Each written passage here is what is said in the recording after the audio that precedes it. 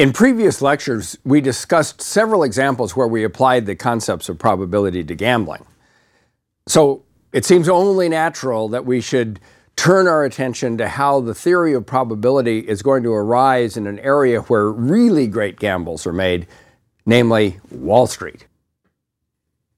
Predicting the future prices of stocks can have a significant impact on how we view our whole future financial security.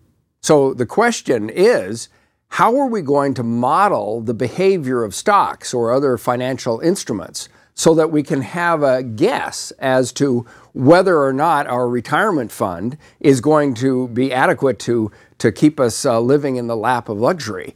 Or how are we going to view what will happen to our investments and their value over time? So we need to somehow think about how to guess what's going to happen in a future that we know is uncertain. Well, one possible strategy is that we can just take our financial portfolio, for example, and just run simulations where we put into those simulations various probabilistic components. Now the reason that we have probabilistic components in them is because there are various aspects of what's going to happen to the future value of our investments that are not really determined at this time. Our financial future is going to be determined by such things as whether or not inflation happens, or whether or not a political event might occur that would have an effect on the value of our stocks. In other words, the future value of stocks isn't a completely deterministic kind of a study. So many of the aspects that determine the prices of future stocks are things that are out of our control and haven't really been decided yet. One of the main reasons that we don't know what the future values of investments are going to be is that the decisions about how individuals, human beings, evaluate the price of a stock is a human decision. And human decisions are notoriously unpredictable. So randomness and probability play central roles in the determination of what our financial future is going to be, and that's why we view it as an example of a probabilistic kind of a scenario. So the question that we're going to be talking about during this lecture is, how do we build mathematical models for the case of trying to describe the future prices of financial instruments such as stocks or options that we'll talk about in a minute? Our goal is to make these guesses about these mathematical models about how things will behave in order for us to make rational decisions about how we should invest our money. Well, back in the beginning of the 1900s, we had the first example of a mathematical model of stock price movement. And there was a gentleman by the name of Louis Bachelier who produced some models about stock prices. And his model had the following feature. He simply imagined that the model started with the price of the stock as it is today, and then the future price was determined simply by a random walk. In other words, it would fluctuate up and down according to just random fluctuation, but it wouldn't have any global trend. And here we have some examples of some simulations of such price fluctuations based on just a random walk. So this is an example where the price started at this stage, and you can see that it randomly oscillates up a little, fluctuates a little up, a little down, a little up and a little down. This would be a typical example of the price future of a stock under Bachelier's model. However, Bachelier's model lacked something. And what it lacked is that there was no underlying trend associated with the value of a stock. And this is something of a defect because one can have the expectation that a certain kind of an asset or stock will actually increase in value over time. That is, there's an underlying reason why we expect an asset to increase in time. For example, let's take a cattle ranch. So here we're imagining buying investing in a cattle ranch. And the cattle ranch consists of some luscious land full of greenery. And then it also has a certain small herd of cattle who are enjoying themselves. And over time, we have the expectation that more cattle will live on this land and the value of that asset will become greater.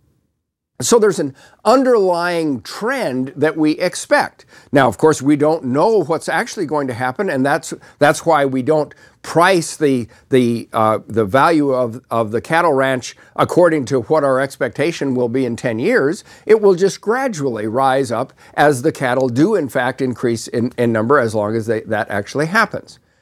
So the model for So that's an example of a case where a certain stock has an expectation for increasing in value at a rate that we might be able to predict by some external reason. Other kinds of assets have a cyclical trend to them. For example, the cost of heating oil or corn crops. Those are examples of commodities where we expect a kind of a cyclical model.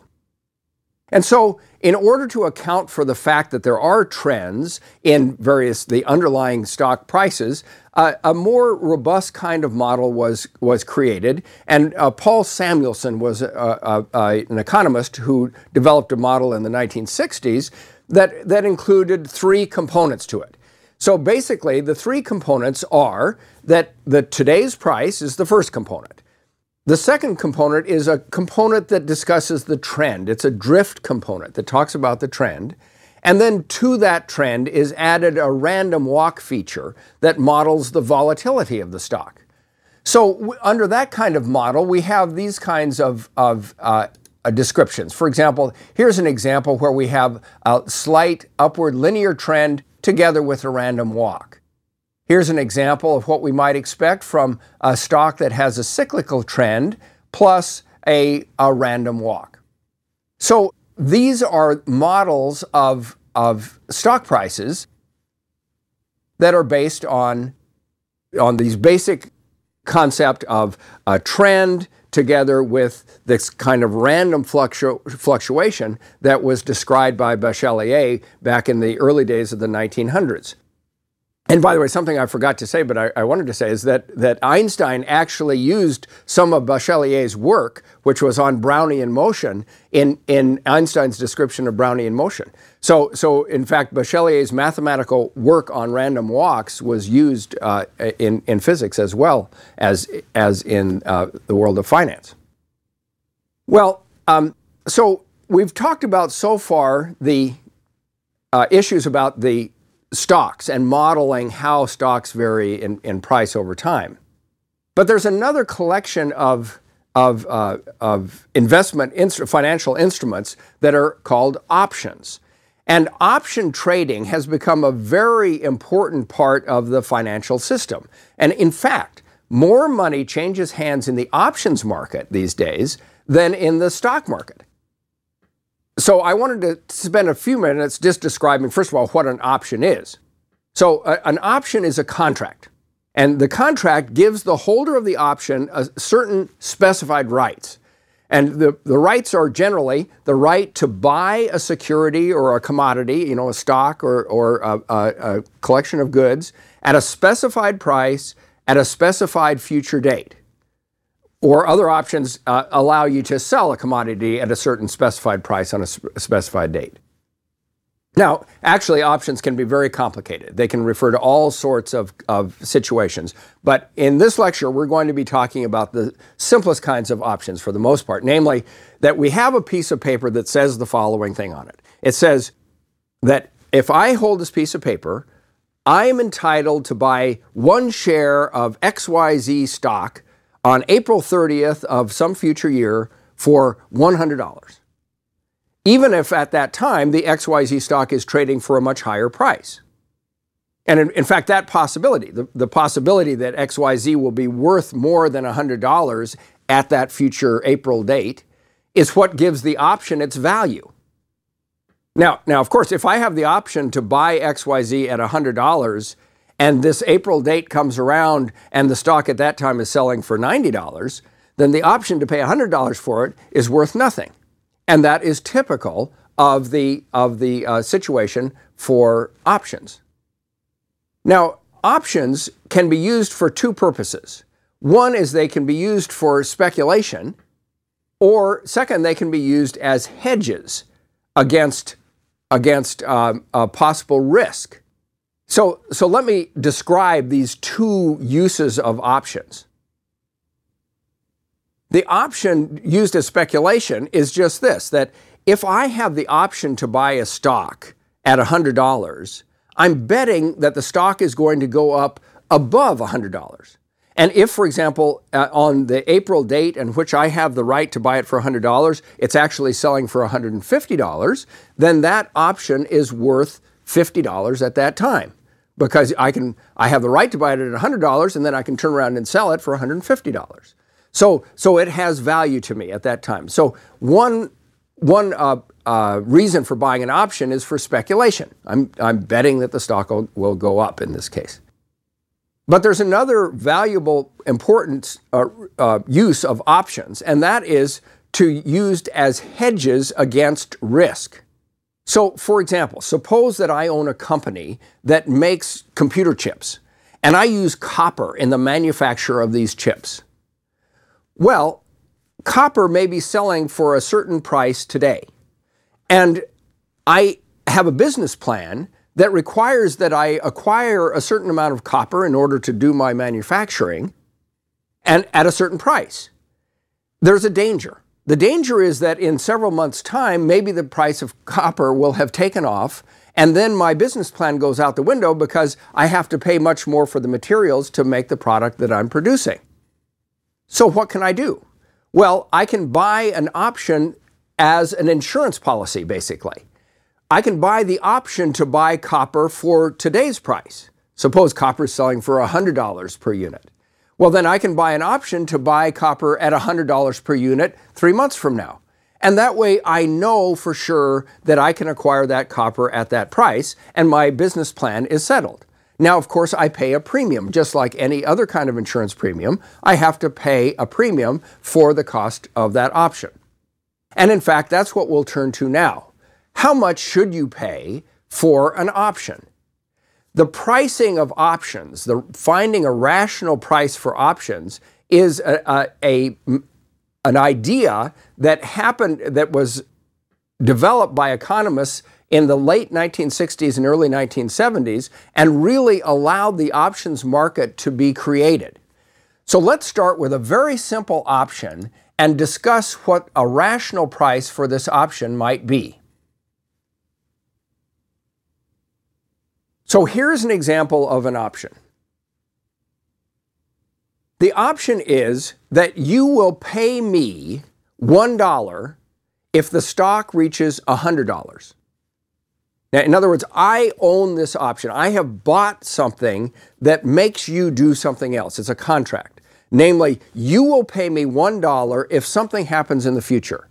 Namely that let's call it XYZ stock reaches $100 in the future. Now, today, let's suppose it's selling for $87. My question is, how much should I pay to acquire that option to get $1 if it reaches $100? Well, so you're in a position of trying to decide, well, how much do you think that I should have to pay you for that right to get $1 if it reaches $100?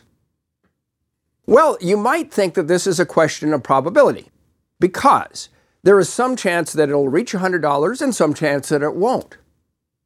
Now, you and I may have differences of opinion about what the expectation is with respect to the future of this stock. For example, I might think that there is a good chance that the stock will reach $100. And so to me, having the option to get $1 if it reaches $100 is something good. And I could give it as an expected value analysis. For example, if I thought that the probability of its reaching $100 was, let's say, 90%, then I can do an expected value computation and say, well, okay, I'm going to get a dollar 90% of the time, therefore 90 cents sounds like a good price for that option to me. That's what it would be worth from my concept of my guess of the future. But a different person might have a different guess of the future. For example, you might feel that the stock has a 50% chance of never reaching $100. So if you do your expected value analysis, you would say, well, I have a 50% chance of having to pay $1, but I have a 50% chance of never having to pay the $1. Therefore, my expected value of that option, the price for it, would be 50 cents. Now, those differences of opinion about the value of the option to be given $1 if the stock reaches 100, that difference makes it why there why a deal is to be made. But there's a rational way to set a price for this option, and that is to think about the question, can we get rid of the probability? Can we get rid of the risk in some way? And the answer is yes. We can do something today that will completely get rid of the risk of what it would cost to pay $1 if the stock reaches $100. Namely this. Suppose that you are contemplating selling me this option so that I would get $1 if it reaches 100. And you are sitting there and saying, oh, I don't really want to worry about that. I don't want to worry about having to pay this $1 if something happens. So what can I do today to make sure that I'm going to have the resources to pay off that $1 if the stock reaches 100? The answer? Very simple. If you buy 1/100th of a share of the stock today, then you own 1/100th of a share of that stock. So if the stock goes up to 100, you can 1/100th of that stock is worth $1. You see? So you can do something today that gets rid of the risk. It gets rid of the risk. So that is a basic concept about options pricing. What can you do today that does not involve risk that duplicates the risk that you entail by owning the option? So the rational price for the option is going to be 87 cents. 1/100th of the price of one share of stock. And that's a rational price for this option. Now, we're now going to look at an example that's a little bit more interesting in that there are more variables involved, but still a great simplification relative to actual reality. So here's the example we're going to be discussing.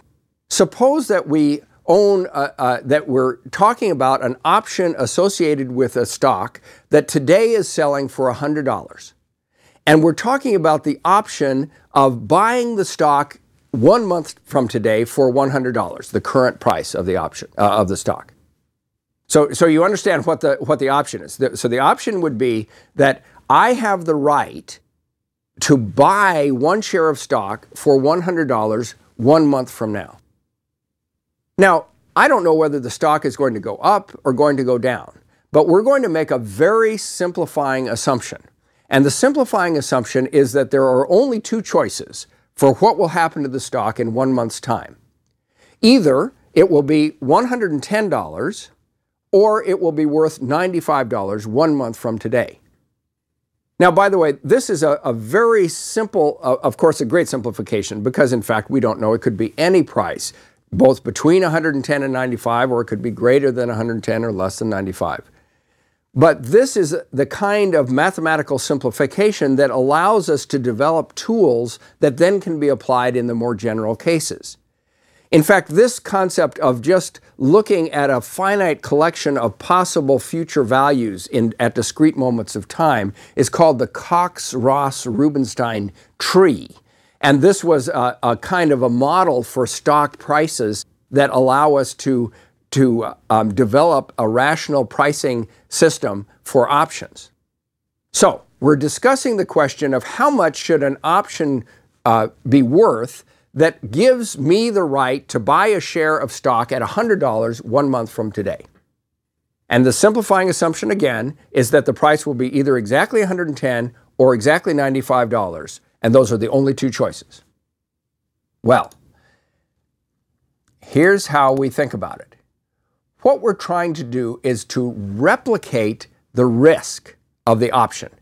In other words, we're trying to buy some collection of shares of stock. Just like in the last example, we said if we own 1/100th of a share of stock, then we don't have to worry about the risk. We're going to do the same thing here. We're going to say, I'm going to buy a certain number of shares of that stock and put it in my portfolio.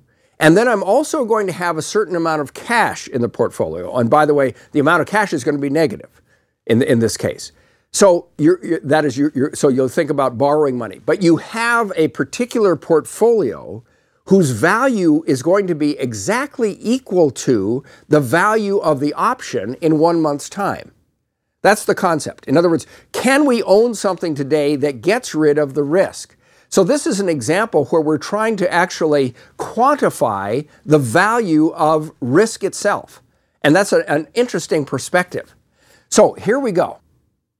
Our goal then is to buy X shares of stock in the portfolio and have D amount of cash in the portfolio so that it replicates the value of the option in 1 month's time. Let's think about it. The price of the stock we're assuming is either going to be $110 in 1 month's time, or it's going to be $95 in 1 month's time. If the price goes to $110, then how much is the option worth to buy the stock for $100?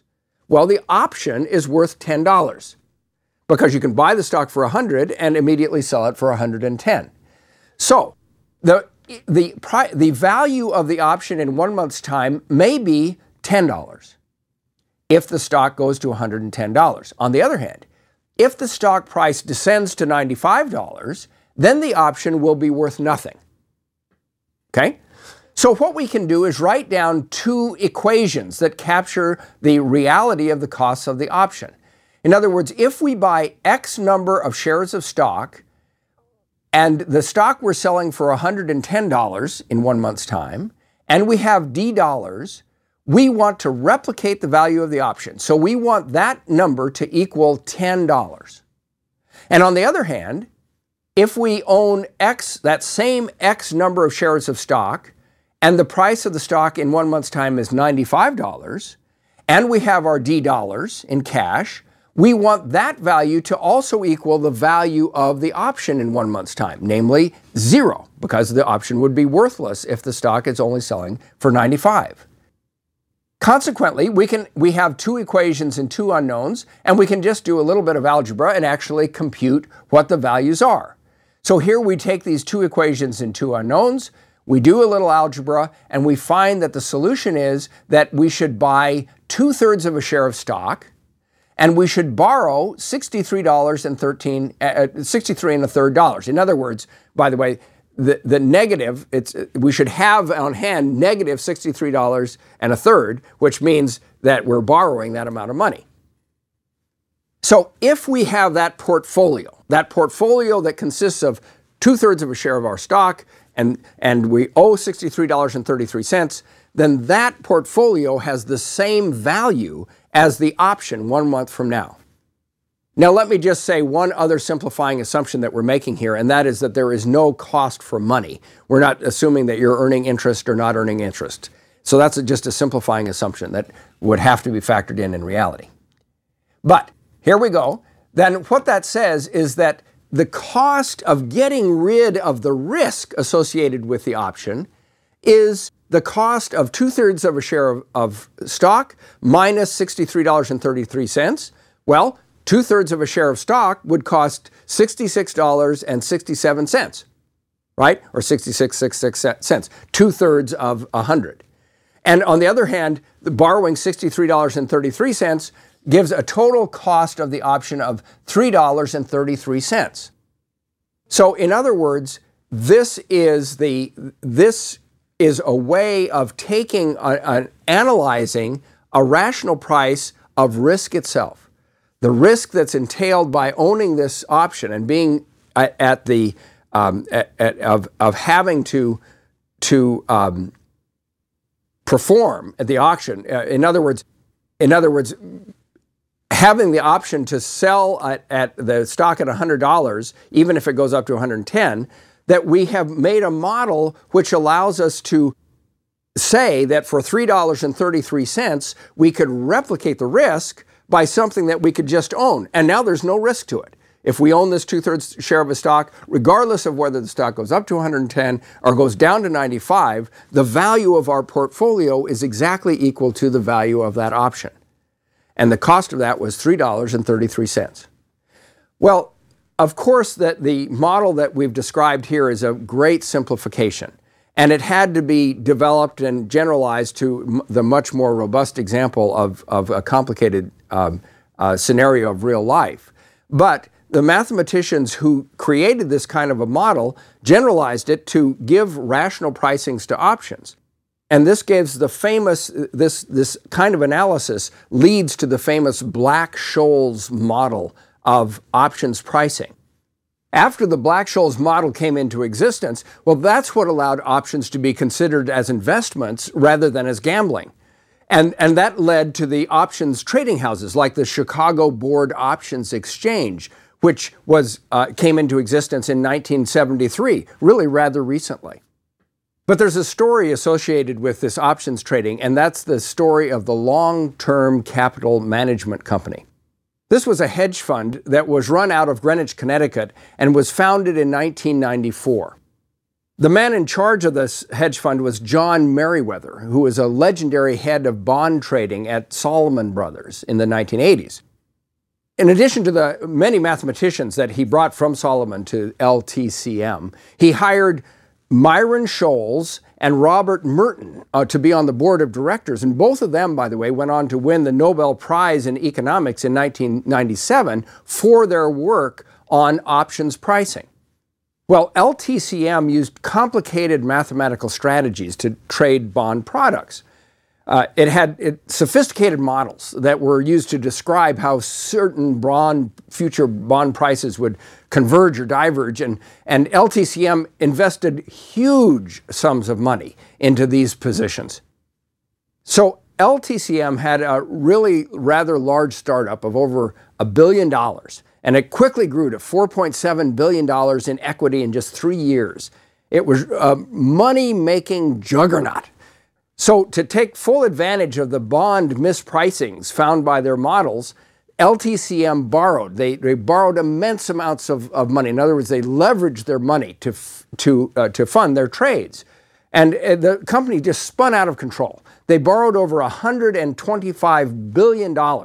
And in fact, their balance sheet had derivative positions, derivatives or options, derivative positions over $1.25 trillion.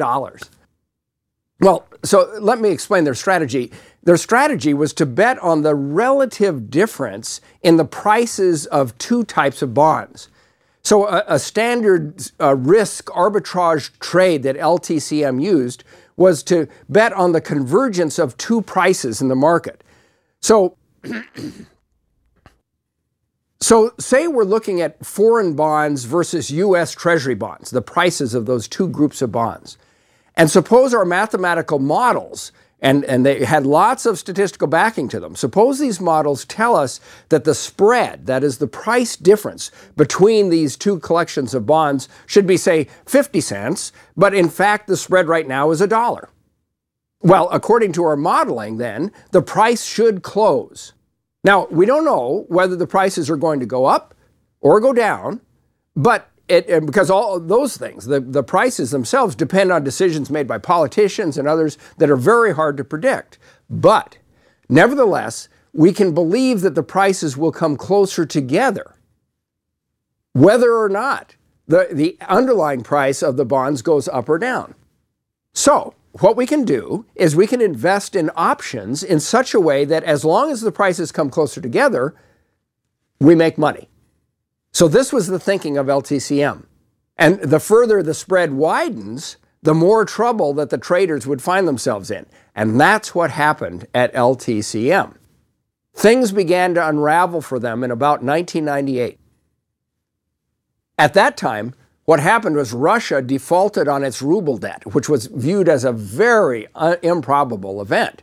And as a result, investors around the globe sold European bonds in favor of buying more stable U.S. bonds.